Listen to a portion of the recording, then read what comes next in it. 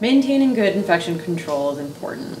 You don't want to take the germs from here back home to your loved ones and to your little kids. You don't want your germs to be flying around at the dinner table, and you're probably not going to change as soon as you get home.